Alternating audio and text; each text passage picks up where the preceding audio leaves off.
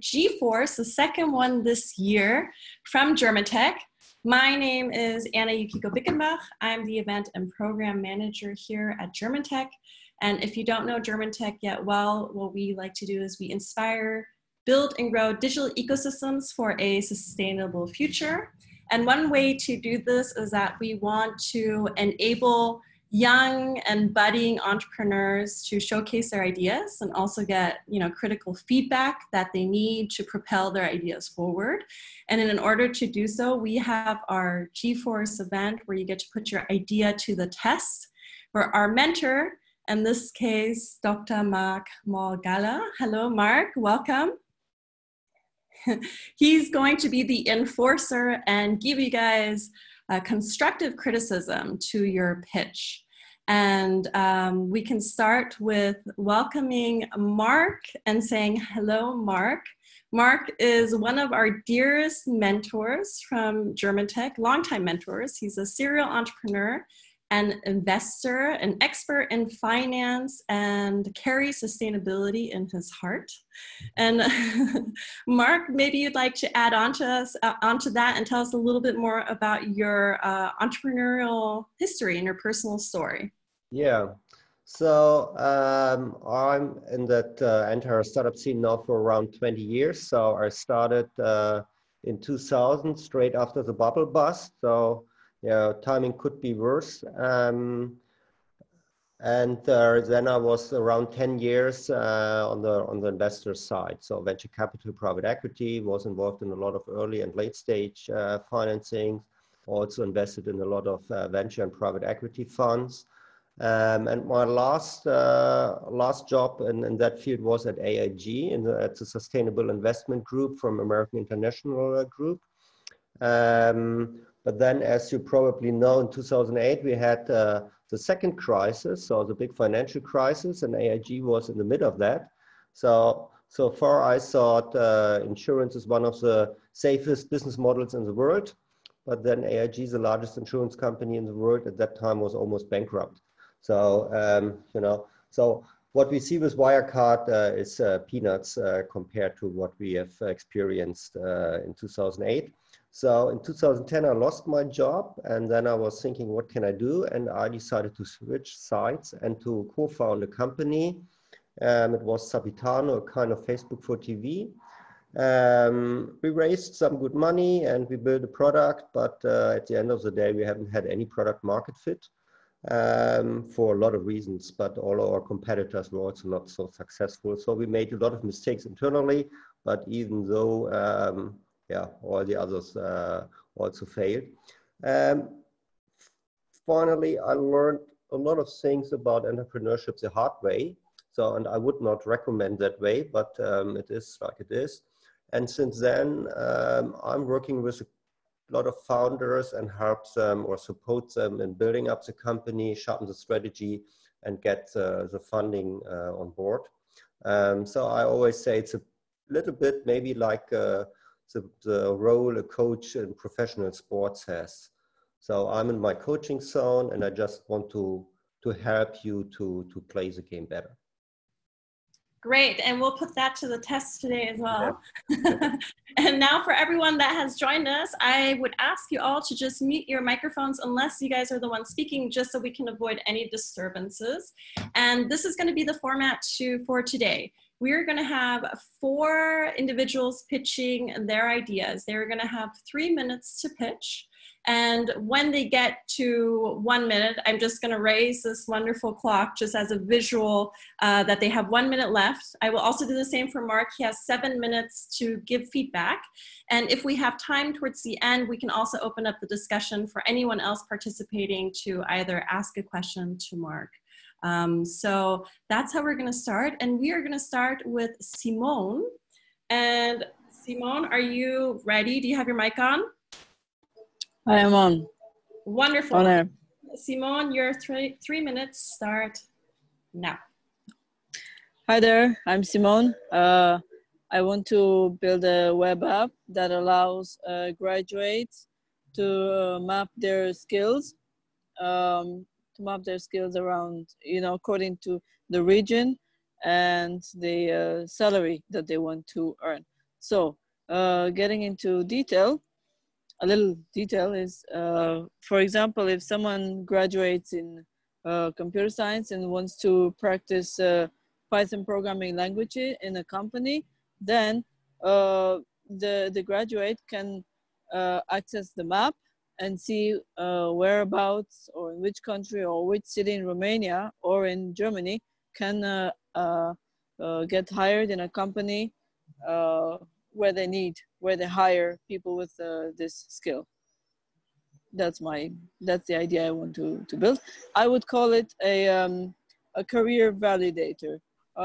This is the first stage of the app, the web app, and then I would like to set up a second phase, a second stage of the web application. That is something that allows career transitioners to find out the milestones and their career path according to how they want to transition in career. Wonderful, Simone. And you actually did that within like 90 seconds. So you have the benefit now. I'm just going to add Mark 7 minutes to that. So you actually have a little bit more time with him. So the floor is yours, Mark. Yeah, thanks, Simon. I really like the term career validator. I think that sums it up quite well. How have you come up with that idea? I am a career transitioner, and I long needed a career validator or a counselor, but I didn't find one that can be very suitable to what I need.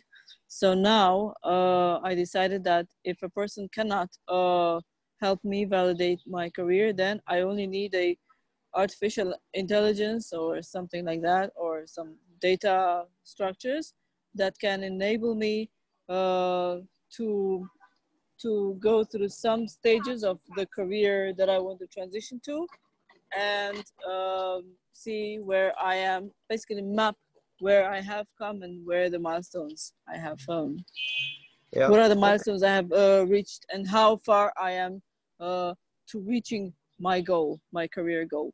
Yeah.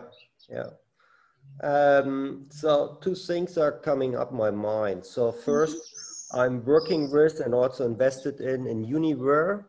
Maybe you know, it's an app for students, and they pivot several times, but they had similar things in mind. I don't know exactly where they are now. So it's an Italian team, but also based here in Berlin. So half based in Berlin, half in Italy. Univer, okay. Univer, yeah. So maybe you can have a look at their app, and if you like, I can also always put you in contact with them. Yeah. They tried or trying something. How do you spell uni? W or uni like university, and where like where do you want to go?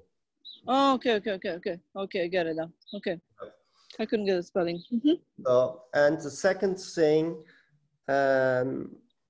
what you want to do is a kind of platform, and for that you need a critical mass. So you need a critical mass of users, and of course you need a critical mass of kind of skills mapping.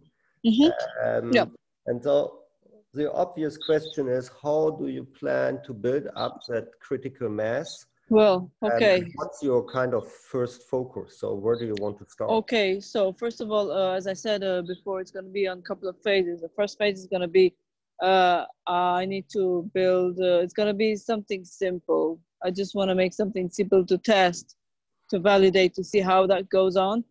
That is, I need to collect data and have to see, I'm still figuring out how to do it. And then once I collect the data, then I'm just going to parse it on my Python equipment. And then I'm going to be using a lot of data structures and algorithms to find out. It's data science. It's a data science thing. So collect the data, parse it on the Python, and then I'll have to use some front end on Django. And because I'm self-taught Python programmer, I'm gonna have to teach myself to do the Django, the front end too. So it's gonna work on a very simple thing in Python, with a Django front end, and then I'm gonna have to go on JavaScript with Fuse, I think, to make it even bigger to reach the second phase. That is the real career validator. Yeah, but where do you want to get the data from? Well, I was first of all, I wanted to scrape the data from the LinkedIn, but then I realized that it's not okay. It's not ethical to do that. So I will have to look for data on different sources. It could be Eurostat. It could be I haven't found yet a way to look for data in this sense, but it's gonna be linked to education, to skills, to graduates. It's gonna be from Eurostat or maybe the Statista, the Institut für Statistik in Deutschland. Yeah. Yeah, maybe this. But certainly I want to take the data as clean as I can. I mean, as ethically as I can. Yeah, yeah. Well, I think it's probably one of the key issues. Challenges. I know. Yeah, true. Yeah. And what is the area you're focusing on? Is it tech? Tech, huh? So, tech. But tech is quite broad, huh?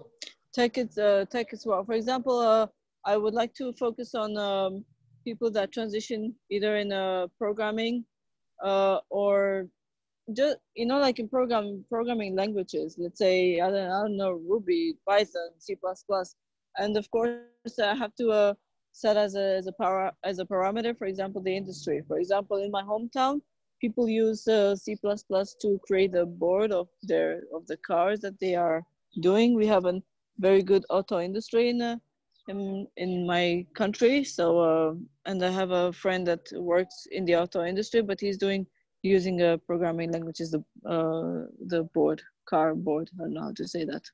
Yeah. Yeah. So I think I'm gonna in my hometown, it's gonna be like Python for front end for the, I don't know, other systems in the car, in the auto industry. It could be auto, it could be depending on even on the region, on what's the industry that they're gonna work on. But at the end of the day, what is the difference to a, I don't know, specialized job platform? I'm not, people just map, it's a mapping service. People, so first of all, people map. Second of all, they validate the milestones towards their goal they want to reach. I'm not helping people to employ themselves in a company. I'm not putting people in touch to companies. I only map where those regions or industry that they work. I think it's going to be a very good job focus. Because, for example, in the job market, it's not, the job descriptions may seem a little bit chaotic, and jobs, and they're not so focused. I need to help them create, I need to help them focus their job search through mapping. Okay, but how do you want to make money then? It's a good question. First of all, I thought it was going to be through subscriptions.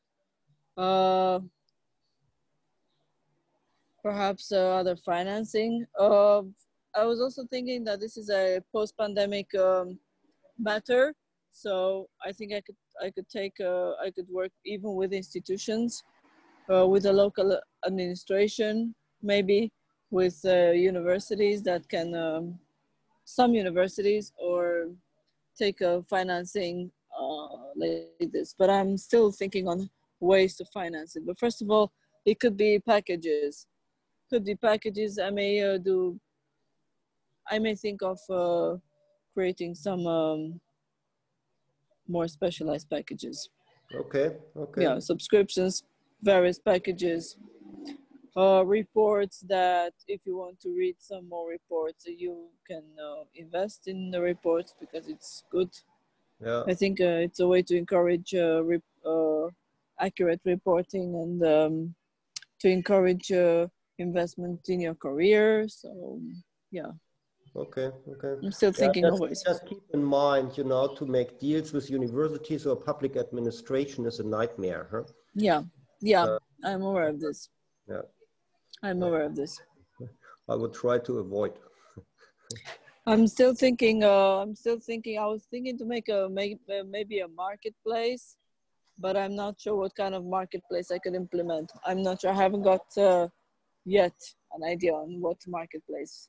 People that want to post something, people that want to do something, and then they can, or maybe people that have managed to get employed using our, just because they used our map, they can take we can take a little bit of a percentage of their wage. So for example, if someone has managed to Hey guys, get hired, it's because let me finish. Have you finish your thought really quick, Simone? But we have to move on to the next part. Sure. So maybe thank you so much. I think the great part about this is you guys can always come back again after you have made some strides, then really showcase you know, how input has been able to help you guys. So Simone, thank you for the pitch. I also thought thank you so much. Thank you for the second chance. Thank you. So we're gonna move on now to Prosper. Great. Prosper, are you there? Let's see if your mic is on. Okay, so I would like to share my screen. Go ahead, share your screen. I haven't started the timer yet, so Prosper is going to share a few slides with us. And whenever you're ready, Prosper, let me know, and we will start with the time. Okay, so I'm ready. Okay, let's see. We were waiting for the screen. There we go. I see short code. So Prosper, go ahead. Your 3 minutes start now. Okay, good afternoon, or should I say evening. I'm by name Prosper Kachi, and I'm representing Shortcode, the students' offline way to learn. So we're currently targeting the e-learning market, which is predicted to hit $375 billion globally by 2026, and the current pandemic has hit more than 1 billion students. So our vision is for schools, teachers, and students to never miss a class. And due to the current circumstances, as schools are being forced to close, and for the few that will open, they will only be allowed to host a certain percentage of their population, which is around 50%. So Shortcode solves this by giving schools the ability to host virtual offline lessons, or shall I say classes, anywhere they are. So the problem itself is that based on my location in Africa, so more than 49 million secondary school students currently suffer postponement of academic sessions due to the lack of access to learning content, as schools are being closed and very few are opening with less than 50% capacity. So Shortcode is an offline mobile app that allows thousands of secondary school students the ability to continue learning, report to their teachers remotely from their mobile phones, and do their assignments. So students are able to subscribe to the schools that they were formerly in. They can download the app and they can start learning directly through the product. So how it works is a teacher can create a lesson, then sends the lesson from the website. So the Shortcode app will be able to receive that lesson in various formats in a compressed form. So the product itself allows students to be able to spend less than 100 megabytes per month, as opposed to 14 gigabytes that is normally spent on Zoom calls and the rest that schools usually use for their lessons. So we have a team of 11, but I can only put 9 here. So we have worked with good companies like Venture Carding Group, Globant, and we are spanning more than 4 countries. So the market we're targeting in Africa is $1.8 billion in size by 2024, and our current target market is 100,000 students. So the partnerships we're looking at teacher associations. We have already used word of mouth, and we have about 12 schools interested in paying for our product. So how we stack against competition is that we are cheaper. So we charge quarterly, and we allow teachers and students to update their content, host their lessons without spending much data, while competitors will need to ship a new SD card for their offline content, and competitors also will need to use websites that do not compress data. So it's more costly for the students and the teachers. Okay, I'm really Okay, so, sorry. The 3 minutes are up, but I'm sure that Mark can ask questions in order to fill in the rest of the gaps. So Mark, why don't we just go ahead so we can make use of Mark's 7 minutes? Yeah, thanks a lot for the pitch. Very exciting because of course education is key everywhere in the world, and whatever makes education better available, I think it's a great thing to do. Just as before, I always like to know how you come up with that idea. You know, where it's coming from. Why have you decided to build a company like this?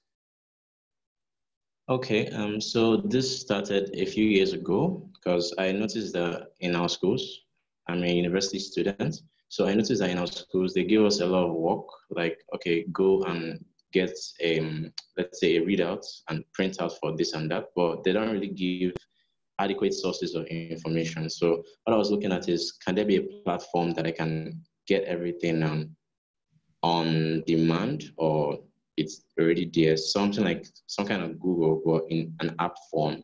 And also, I also noticed that as the pandemic hits, schools started scrambling for their pockets and were firing teachers. And students, obviously, were laid out at home. So I was now looking at how can I incorporate such a problem which may stay with us for some time, as everyone keeps saying COVID is here to stay. So yeah, that's what I had in mind. Mm-hmm. Okay. And do you develop your own software, or do you need kind of existing software? Because I'm not an expert in that market, but I guess there are already a lot of e-learning softwares around, right? Yeah, that's actually true. But the problem is that if we were to use existing LMS systems, we would have to reconfigure it, and that may take a lot of time because most of their platforms were designed to do the same thing online. And ours is designed to send everything, like the website is like a storage, while the app itself just fetches from the website. So anytime the student wants something, they open their app and it collects it from the website, which the teachers put it in. So we had to develop our own software. Okay, okay. And what's the status of your development? Do you have already a kind of working prototype? Yeah, so we're currently in that stage because we were supposed to have customers paying on our platform last month, but we got bailed on as a web developer left. So we predict, according to the progress, I spoke to one of our web developers today. So according to the progress, we predict by the beginning of June, around 3rd, 5th, we should have something on board so we can start onboarding teachers and students and testing out our product. Mm-hmm. And do you also have a kind of first school or university you want to work with? Yeah, we do. There are about 12, though I didn't really specify on their names as I didn't ask. I just, do you own this school? How many students per class and stuff like that. But yes, we do get our contacts from our teachers, as we have teachers also in our startup. And what's your feedback so far you have got from them? Are they looking for that, or is it hard to convince them? So there have been a lot of iterations. So from the start, what we thought was we're going to do streaming. So what we discovered, because I usually bi-weekly talk to teachers. So what we discovered is that they want to earn money because most teachers now are losing their jobs, and schools also want to cut costs on teaching their leftover students. That's the ones that are not able to attend classes with the others. They also want to be able to teach them effectively without spending data. So that's where we come in. So we're serving two markets. Okay, and what was your business model again? Who are you charging, the school or the students? Okay, so there are two, but we start with one. The first one is schools. So schools pay $2 per student quarterly. Yeah. That's not much, huh? Yes, but we can break even within 4 to 8 months as it due to our currency actually. So yeah. Okay, and what do you think? What are your biggest challenges on the way? Because it all sounds quite straightforward, huh? Yeah, so though everything I feel it's practice and iteration, but the biggest challenge is speed because we have people that are interested, but most people would not really jump on it without having a product on board. So that has been the problem, having the ability to scale website development to fit our needs fast enough because we just have app developers, but they are not really doing anything because they're waiting for someone to do the website. So it's more speed actually. Mm-hmm, mm-hmm, mm-hmm. And how do you want to overcome that? Okay, so we're looking for partnerships, even from GeForce, but I don't know. But what we're looking at is to get partnerships, people that can help us to be able to fast forward our web development. I don't really feel one person can be fast enough because and we do that, we can also compensate by revenue sharing or equity. So that was Yeah, what I had in mind. yeah. Yeah, that was actually that's what I also had in mind, that you just give the developers some shares, huh? Yeah. If you cannot pay them in cash, you can pay them in shares. Yeah. So why don't you do it? Yeah, I noticed that it's not all that really flow through.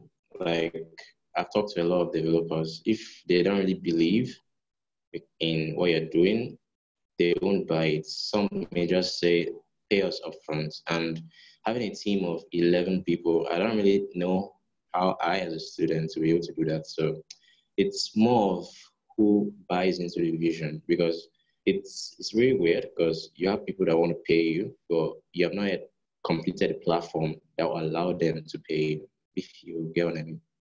Yeah, yeah. Now you need, of course, people who really believe in your vision, huh, in your story, and not just a developer. So you have to Yeah, convince them with your vision. yeah. Yeah, but that's your challenge. Yeah, that's you know, that's a challenge of founding a company. What's your background? Okay, so I'm a civil engineering student, but I've not graduated. I'm in Yeah. my third year. Okay. Okay, Good. Prosper, thank you so much. And Good. I actually really enjoyed that you put us in for the partnership. And if anyone has some tips for Prosper in terms of how he can accelerate or network with app developers so he can get going, feel free to just write him directly. And Prosper, we can always stay in touch so we can see how we can help you out with our network. That's why we're here. And so now we're going to move. Awesome. So just one last comment. Go for it, huh? It's a great thing to do. So yeah, just go for it. Wonderful. Awesome. Okay, so now we got George pitching. And George, are you ready? Do you have your mic on? Can you hear me? Yes, we can hear you. Perfect. I just shared my screen.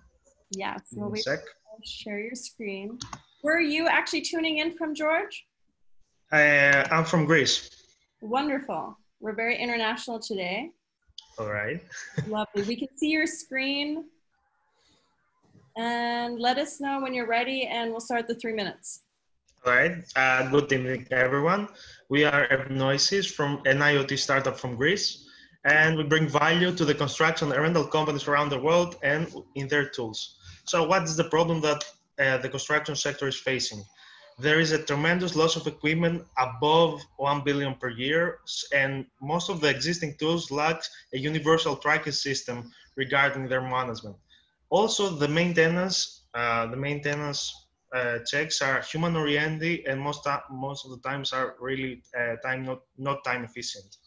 So what we have for us? What do we have for us? An attachable cube that communicates vital information about the machinery through an easy-to-use app. So we have developed this cube that can be attached on any kind of construction equipment machinery. You can observe critical information about it and react to that. The device has GPS. It uses also tremor data and temperature data. It measures the activity of the tool, any impact from any faults. And we're using narrowband IoT for transmitting the data, a new variant of 4G and 5G technology.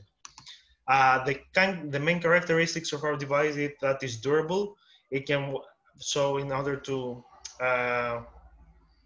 not interrupt the work in the field. The battery autonomy is up to 6 months, and also the easy to use is we have established a plug and play philosophy in our installations in order to have as much customers as we can. So what the company earns from us, you can track your assets from anywhere. There is a simple fleet management as our basic service. And then we want to develop a predictive maintenance features for our premier customers. Our market is on the global side. We have started from Europe and the Middle East. And you can see that the market is on the billions. Our main focus is the European market as we have started. And also we have some connections in the Dubai area. Our pricing model is that we have a standard version for around $10 per month per device. And also we want to include a premium version for $18 per month per device, which will include the predictive maintenance. So regarding our competition, we have two main competitors, existing power tool companies that have internal solutions, which are very lower technology than us and also much more expensive. And also there are telematics companies that offer much more expensive solutions than us. We began from Hilti IT competition back 2017.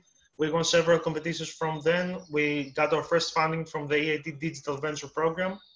And now we are in the moment that we start having our first revenues and from down payments from our customers. And this is our team, me, George, another George, and Lefteris, all have worked for Hilti in internships. And we know the sector for not so many years, but we have a sufficient place for that.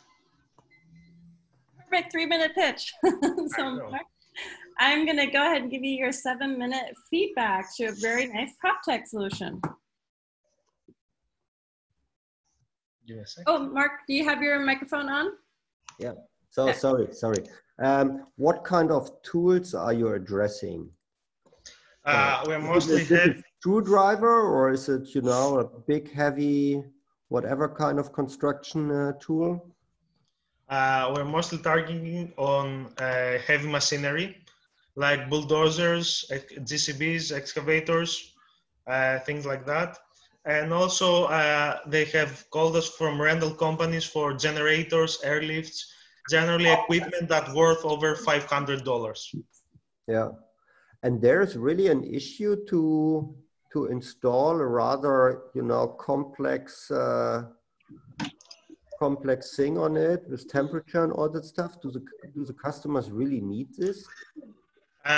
Well, the customer doesn't need it at the first time, but the companies that build the tools and the machinery need it. So in the second phase, we want to create a second revenue stream for selling data to manufacturing companies. Yeah, but then you're selling a solution to customers, which they do not really need with all the feature sets. Yeah, so, but maybe the producer needs it, huh? Well, some of our customers need some data about their tools, especially the rental ones. The rental company wants to categorize their customers regarding the heavy use of the equipment in order to charge more or less. Yeah. So this feature doesn't apply to all of our customers. Yeah. Okay. But and Hilti is renting a lot of stuff, right? Sorry, couldn't hear you. Hilti is renting out a lot of their tools, right? Yes. Yeah, okay. Now they could be a customer, I mean, probably. You said ET or you mentioned a Hilti. No, Hilti is the tool Hilti, company yeah. you're working for. Now they could be a customer. They could be a potential exit. Yeah, but so when they should buy or acquire you, they should be probably be a customer before. I don't think that would be a customer because they use their own R&D for getting to the same point with us in some years. Mm-hmm. So, but why should they then acquire you? Because they will reach faster. Mm-hmm. Okay, okay. And you know, you said you started already in 2017, and now we have 2020. It seems it took you quite a long time to develop your product. Now, in 2017, we were just a student project. The company and the business model started to be created in September 2018 after the EIT Venture Digital Program. Yeah. Okay. Which started the development of the product. Yeah. And what is actually your focus? So what is your kind of first customer group, first type of tools, first geography? Well, we have started from Greece. We have already pilots here, which the first one is with a medium construction company, which mostly was used for breakers and generators and some kind of other equipment that I don't know in English. Yeah. And also another rental company here again in Greece, which used it for generators and airlifts. And yeah, we also have a future collaboration with the Cyprus market that want only the tracking system. Mm-hmm. Could you please go back to all the features you have on that slide? That one? Yeah. So what are the main pain points of your customers? The main pain point for some of our customers is that they don't know where the tools are. For example, we have our first pilot was conducted because a breaker was lost. The company has 25 active sites, and they couldn't find the breaker to continue some of the work done there. Yeah. So they want to manage their fleets because they have like 60 or 80 tools that they want to move around those sites. Mm-hmm. But if it's mainly about location, do you need all these other features? All the other features were added because, first of all, some of other customers, especially the rentals, want to know the use of the tools. Mm-hmm. And some large contractors want to monitor the performance of their subcontractors. Yeah, but are you currently addressing these customers? We're targeting those customers through white label solutions. Like we sell it white label to another company larger than us, and they sold it to larger contractors. Mm-hmm. And does it work? From this, that's where our first revenues. Okay. Okay. Now, I don't know. I of course do not know so much about your business, but at least my impression is that I miss a focus in a way. You know, focus on a certain customer group and focus on one application. So when you describe your business, you're switching between different use cases, different customer groups, and so on. So it's a little bit irritating. Huh? Maybe it's not the case, but at least when you're talking maybe to investors and to get funding, they will most likely come back to you and say, yeah, it's a lack of focus. I see. So you suggest to target on a niche market and focus on that. Yeah, you know, whenever I give workshops, one of my favorite slides is think big, but in small steps. All right. So you have, of course, to build a big business and to convince investors, you have to think big and you have to show a big vision. But when you just stay there, then you're a dreamer. So you have to combine it with a clear roadmap, step by step by step. How do you want to realize that vision? And you have to start very small, as small as you can. I see. Thank you very much. Yeah, thank you. Very exciting. Okay, wonderful. Thank you, Marc, for the feedback, and I'll correct that. That's construction tech. Maybe one day also part of prop tech. Thank you, George. And we're going to move on to Juan, tuning in from Peru. I hope you're able to tune in. Juan, are you there? I know he had some technical difficulties before. And Juan, your microphone is off. So if you're actually talking, maybe you have to turn your microphone on, because I do see that you are here. And let's see. Juan is our last pitch. There you go. We hear you. Yes, do you hear me? Yes, we can hear you. Hello, Juan. Hello, how are you doing? Wonderful. Are you going to be sharing a presentation with us as well, or is you going to do just a vocal pitch? No, please. I would like to share the presentation if it's possible. Yes, then go ahead and do that. And when you're ready, we will do the 3 minutes. Have you uploaded the presentation? Or? No, we don't have, looks like we have it right here. Perfect. Thank you so much. Hi. You just let Tabea know when she needs to go to the next slide, and we're going to start with your 3 minutes now. That's okay. That's okay. Thank you so much. Thank you, Dr. Marc Mogalle, and thank you to the GT team. Thanks a lot to all of you. Peru COVID-19 crisis, an introduction to non-profit radio health service using WhatsApp. My name is Juan Carlos. I'm from Lima, Peru, from Servicio de Prensa por el Desarrollo, a radio digital agency. And this is a project we already have submitted to the Office of the President of Peru. We find that this, I'm sorry. So I need to move to the following presentation. We can skip the, how do I, sorry, I have some. Next slide. She's just, yes. I think she just let her know next. Just say next. Yeah, we can just skip this quotations. Yes, please. The following one, let's skip this quotation. It is, I guess this will be available for, this is the institution we have in Peru, Servicio de Prensa para el Desarrollo. Okay, we can skip it. Also, we can skip this quotation. I think we can read it. Okay, this is the proposal. The following proposal has been submitted to the offices of the President of Peru. We are expecting an answer in the following days. It's called Radio Post America, which is a radio medical post. In Peru, the first line of medical service for the population are called Post Americas, which are in some sort small medical units that provide basic medical support.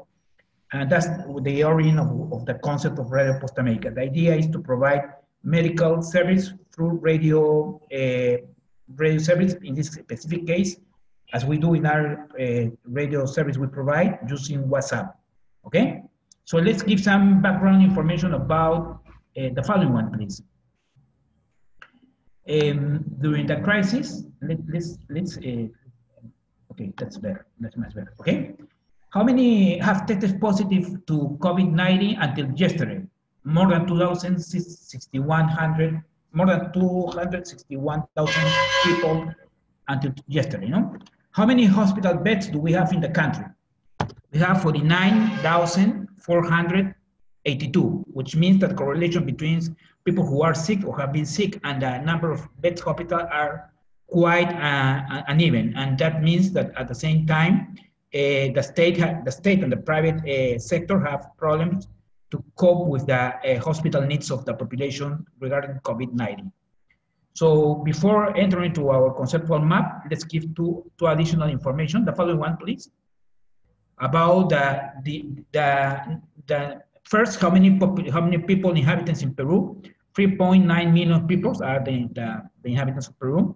How many mobile phones we are are there in Peru, 3.9. So there's practically an equal correlation between the number of inhabitants and the number of mobile phones. And from that 3.9 million mobile phones, 90% are smartphones, so which means that we can use technologies which are already in the market, okay? This is a non-profit project. It's not a profit project. It's not being developed for profit. It's being developed for helping the COVID crisis. The following one, please. Let's go to the user map or the conceptual map directly. That'd be great. Okay. Very good, very good. Thanks a lot, okay? So the concept we are trying to develop, it's based on what we have already been doing in radio communication for science and technology. We have a radio which called Radio Science and Technology.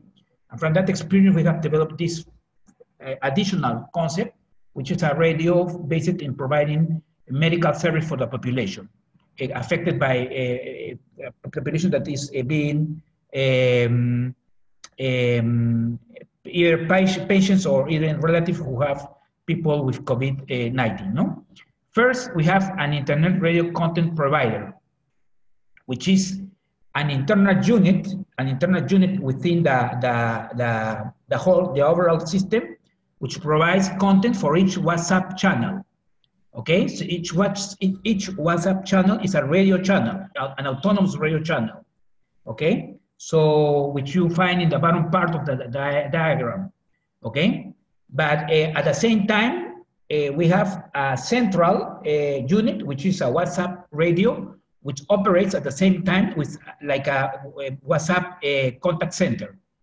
And each specific demand by the population, which cannot be attended by the state and is not being attended by the private sector, by private clinics, and it's only attended by the public sector, the one who is facing the crisis of COVID-19.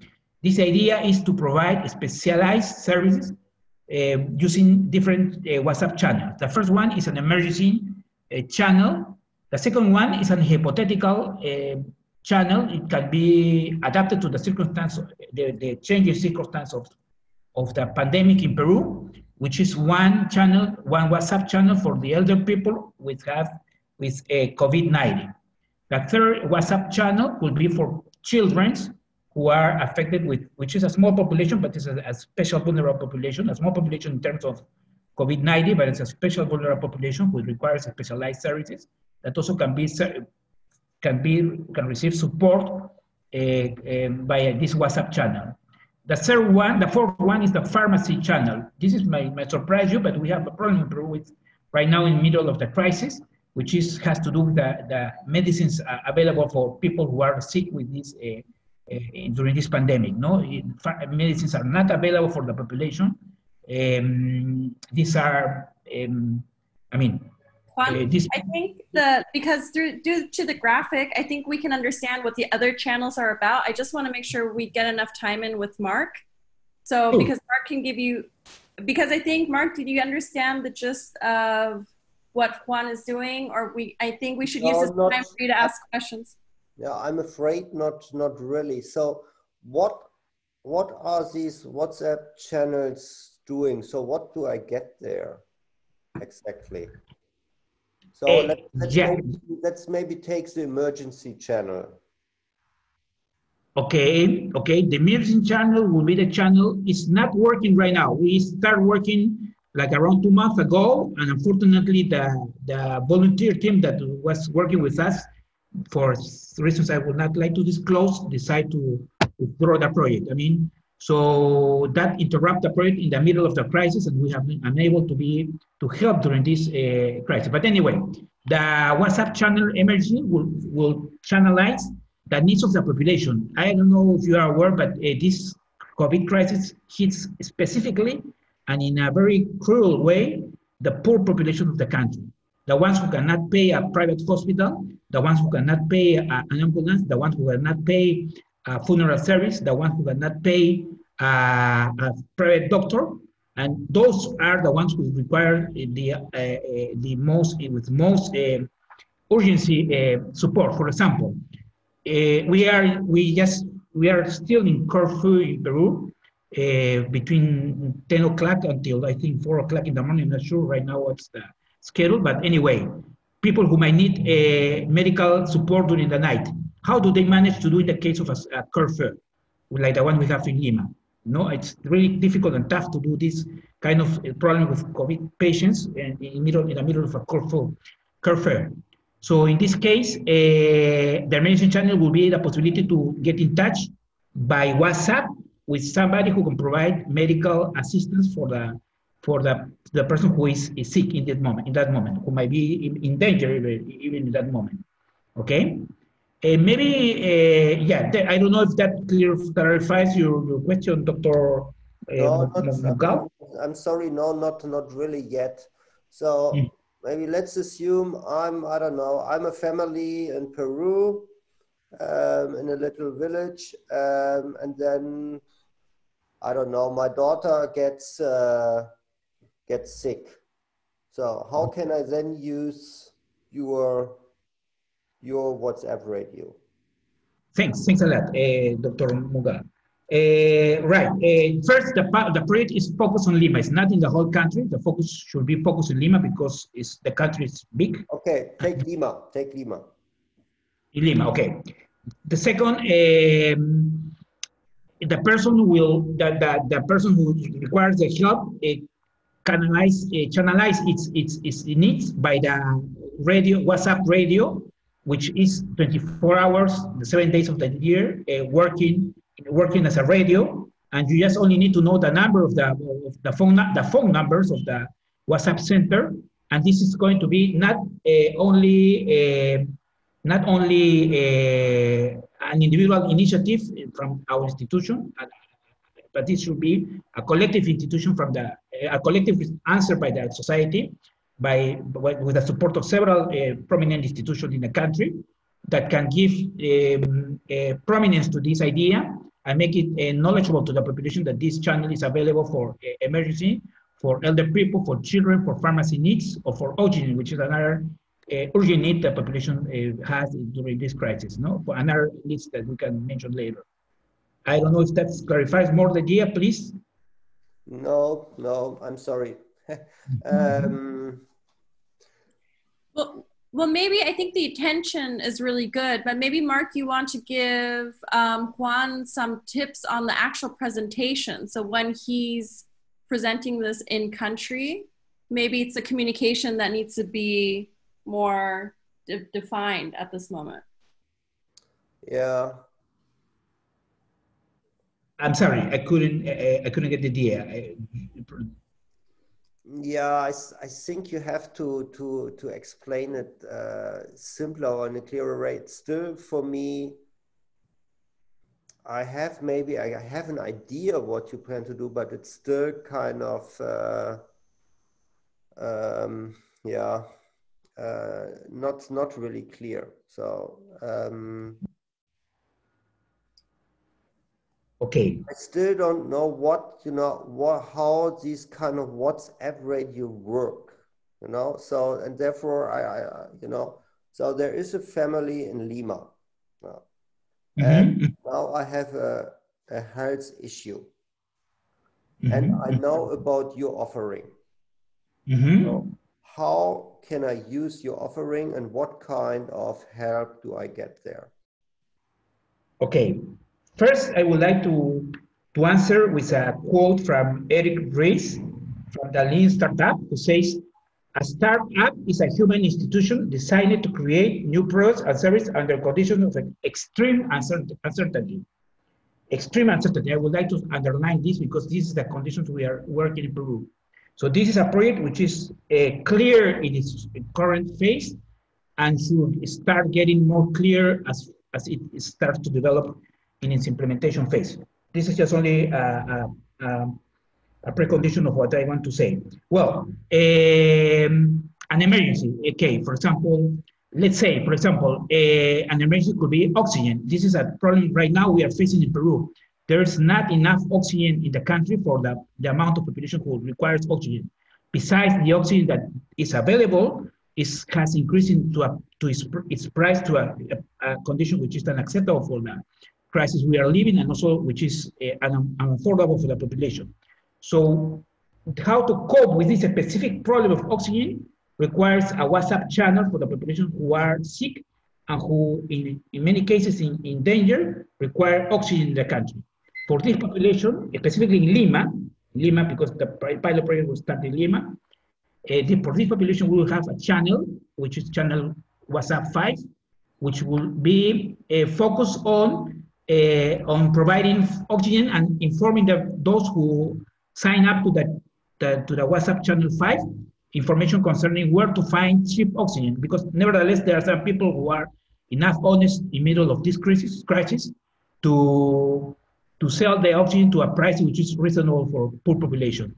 So people will carry information in this channel 5 about oxygen available for today at the price of today it's found in the market, and they will and all products related with oxygen. Oximeters and all other products related with oxygen. I don't know if it's more clear now the idea. Yeah, no. So when I need oxygen, I can go on your platform and I know where I get it.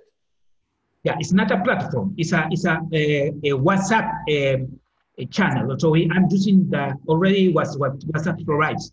As I mentioned, 90% of the population in Peru, not in Lima, because I guess in Lima, 98 or 99% of the population use smartphones, and therefore they use WhatsApp. Yeah. No, but you have a solution which gives me the information where I can get oxygen. Excuse me, I couldn't hear the question. No, you have a solution.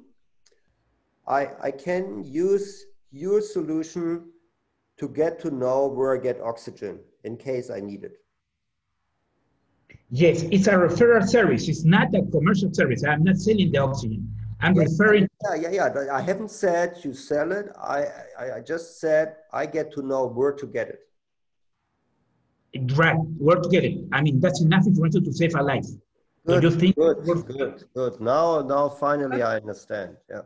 But I unfortunately do have to interrupt. I know that this is something that is very pertinent to what's happening around the world, and that's why, Joanna, I didn't want to interrupt, but this is what I'd like to do, because it appears that Juan is working on a communication tool that would help the processes to become faster, at least in Lima.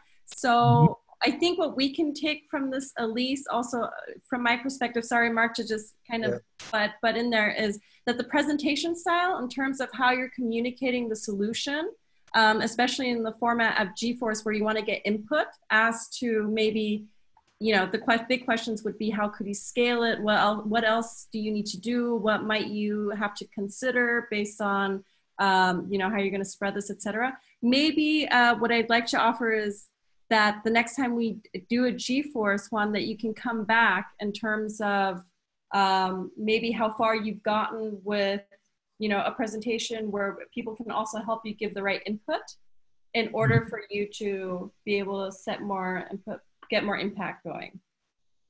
Okay, thanks a lot. Yeah, is that okay? Sorry, Marc, that I had to. No worries. All fine. Thanks, Professor Dr. Mogalle. Because we have to stick to our time. Unfortunately, our time is over, and I wanted to, it would have been nice if we could have kind of cross-spread, asked questions to other people within our group. Is there anyone in here that would like to pitch a 1-minute idea to see what Marc thinks about it while we're at it? So I don't see, because we wanted to also take advantage of having Marc with us. So what I would say, Juan, just for the last part, it looks like we have your presentation. Why don't you go ahead and write us what kind of outcome you wanted to have, what your big questions were in terms of your offering. We can see if we can answer in another way, or if Marc can send you an email back with some of his critical questions that he could add. But for now, I would like to say thank you to everyone that participated from around the world. And thank you, Marc, for your time to give very important feedback to all 4 of our startup pitchers and idea givers. Thank you, Marc. Yeah, thank you. Pleasure. Thank you so much. And we wish the rest of you guys lots of success and that you enjoy the rest of the evening or rest of the day wherever you are. And make sure you stay in tuned with our newsletter for all our other G-Force and World Changers in Tech event formats. So we hope you guys enjoyed this, and we'll talk to you again soon. And Juan, make sure you write us an email, okay? So we'll try to help you as well as we can. Yeah. Thank you. Thank you.